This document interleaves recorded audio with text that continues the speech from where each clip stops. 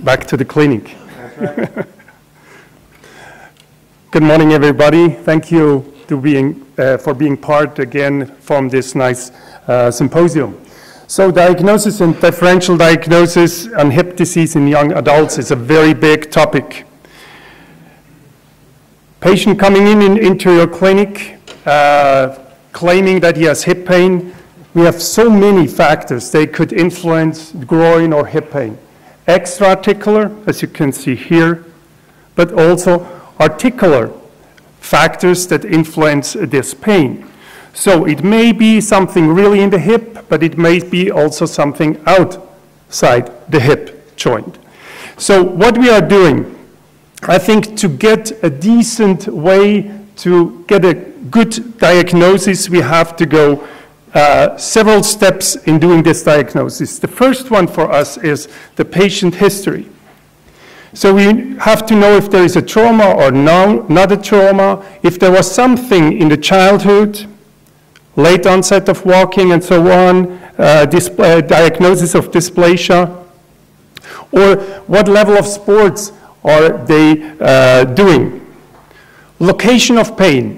When you ask the patient, where is your hip, you will be surprised how often they claim that the hip is in the trochanteric region, up in the pelvis somewhere, and not really in the anatomic location. So you have to know what he thinks is his hip, and where is it. And you have to know what is the quality of discomfort. Is it stabbing? Is it blocking? Is it a pain that is always there? Is it just with some movements coming and so on? So it will lead you in direction of your diagnosis. Then we have the symptoms. We have to ask for the symptoms. They may be a limited mobility, but you can also have the contrast. You have a hypermobility, and they will tell you, I'm not so mobile as the other ones in my sports club, or the other ones tell you I'm very, very mobile. Intermittent groin pain, when does it happen? Does it happen when you are doing sports? Is it when you are sitting more? Have you a painful hip flexion? Groin pain during sport activities or after sports activities? Have you painful adductors without any or with a traumatic event? And then you have the triggers. What is leading to the pain? Activities with rotation in your hip, prolonged hip flexion sitting in your car, rising from a seating position. The patient will tell you, going up out of a relaxed position, I can't stand on my hip. It is so painful and it's blocked, so the hip seems to be blocking. Symptoms entering and exiting a car. Sexual intercourse may be a painful thing. Putting on shoes, socks, stockings, and walking. Sports activities, no question about that. So the combination of patient history, symptoms, and triggers leads to the diagnosis which has to stand the test of the physical exam. So what are the pathologic findings we can have during the physical exam? We can have excessive mobility, but we can also have limited mobility, especially in internal rotation. Painful flexion and or internal rotation when we do our exam on our patient. Trendelenburg gait or sign. I have to admit, are no more using the Trendelenburg sign because it's not very reliable. So we are much more looking for the abductor weakness. When we position the patient, we do it in a completely extended hip. We flex the knee to about 30 to 45 degrees and make good internal rotation in a way that your trochanter is in the highest position. And then we ask the patient to withstand our force on the lower leg, and you will see that there is a big difference sometimes between one and the other leg, and with experience you will see what is really a weak abductor. Sometimes even young patients are not able to keep this position for 5-10 seconds. So you can't have the patient in this position. That means the abductors are very weak.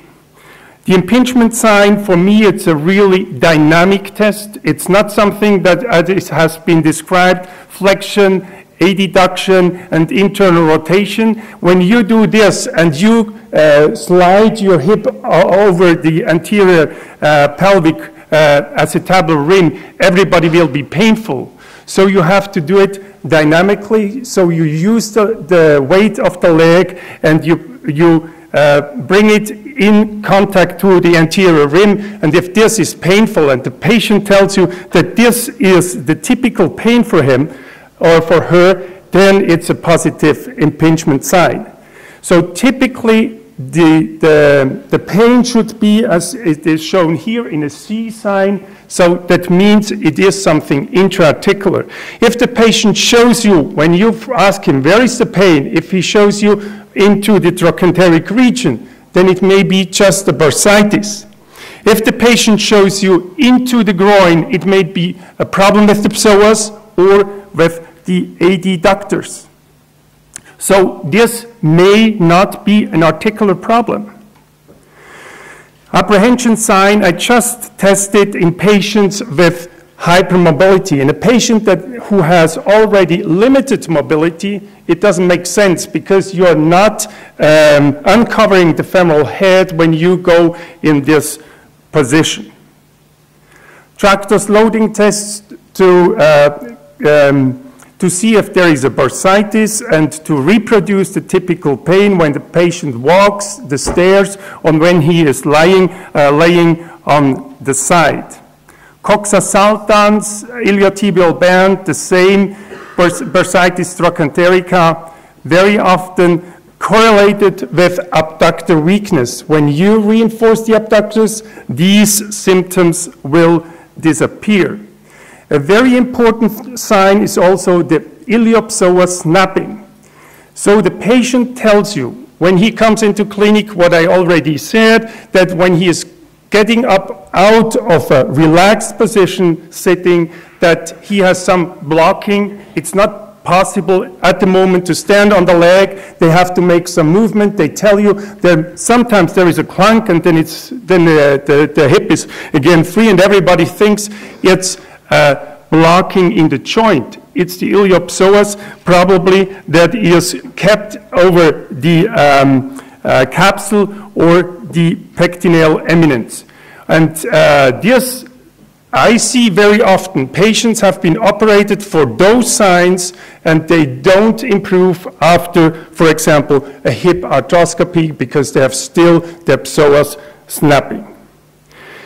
You can also test the psoas when you go in full flexion of the knee and you see that your pelvis is lifting, then you know that your psoas may be short and there is more pressure of the psoas onto the pubic ramus. One other thing that may be making your diagnosis more difficult is that the same nerves that are responsible for the musculature around a joint are also responsible for innervation of the joint. So we know that some trigger points, for example, for a psoas may really make an impression that there is a joint problem because the pain is really in the groin, but you have also signs in other areas of the body, and you have to look for those. Sometimes, in order to distinguish between an intra-articular and just periarticular problem, you can do diagnostic infiltration of the joint. As I already said, abductor weakness, adductor hypertonus is something that goes along together, and it's very often, especially in young patients, it's very often misinterpreted as an articular problem. I can tell you that at least 50% of my patients sent to our clinic for impingement have no impingement, but they have a muscular dysbalance. And when you improve the abductors, the hypertonus of the adductors will disappear and the patient is absolutely pain-free. So there is a high risk that some patients are overdiagnosed, for example, for impingement. Short muscles, tendinitis, the same. Young soccer players in Switzerland, they often show up with a problem in the groin, and it is a tendinitis of the rectus femoris on the iliac spine. And when you stretch the muscle in a decent way, these symptoms disappear and the articulation is absolutely pain-free. So what is important? Groin pain is not equal to an intra-articular problem. We have to try to distinguish between intra-articular and extra-articular pain.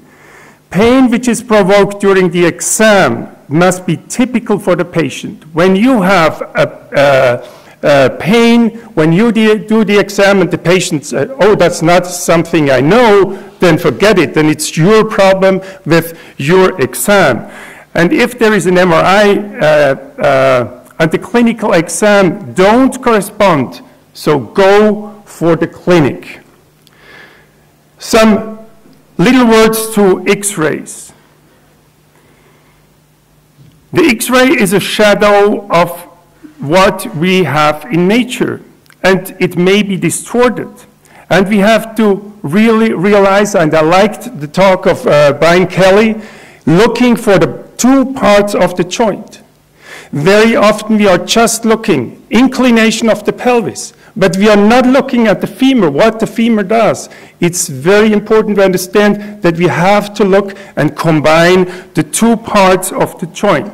And we have to have standardized X-rays. We typically do the pelvis, the cross-table view, the pelvis in a decent position, then the cross-table view, as we do it here, as you can see on this scheme, then the false profile view to see the anterior coverage. And we do very frequently, in all our patients with suspicion of impingement, we do a Dunn-Ripstein-Müller view in order to see on the other plane and the second plane how the anterior part of the femur may look. It's very important to see in a simple way what the torsion of your proximal femur is. This is a young patient, no anti-torsion at all, and the other one has a very high anti-torsion. So the behavior of those two hips will be completely different. We can then go and measure all those different measurements, anterior coverage, acetabular index, lateral coverage. But something I would like that you are looking also to is the teardrop figure, which tells you how much force you have between the femoral head or the forming force into the joint in a protrusion or in a dysplasia. Iliaceal line, once again, tells you something on a deep socket and how deep your socket is. Coxa profunda and acetabuli. Once again, very important is the orientation of the acetabulum. But here we can have a retroversion and we can have an anteversion. But retroversion doesn't mean that this patient has a real problem just on the acetabular side. We have to look at the femoral side too. And in this patient, I can tell you, even she had a crossing side. Her problem was a posterior superior impingement made out of the femur with a high antitorsion. We have also to understand that sometimes we have just dysplasia on the femoral side and not so much important on the acetabular side. When we go to MRI, we have to have decent MRIs with a coil that gives us the information leading to understand what's going on, what we then really see intraoperatively. But we have also to be careful. In about up to 60% in the literature, in people, they have no symptoms at all. We have changes in the labrum. So it doesn't mean a little change in the labrum that is really the problem of the patient. We don't see pain in our MRIs. We have to be sure that this is really the problem we are looking for. So X-rays should be standardized. Findings have to be interpreted with care, and keep in mind that the hip has two parts. A pathologic finding on one side may be compensated, completely compensated, or aggravated by the other joint part. Thank you very much.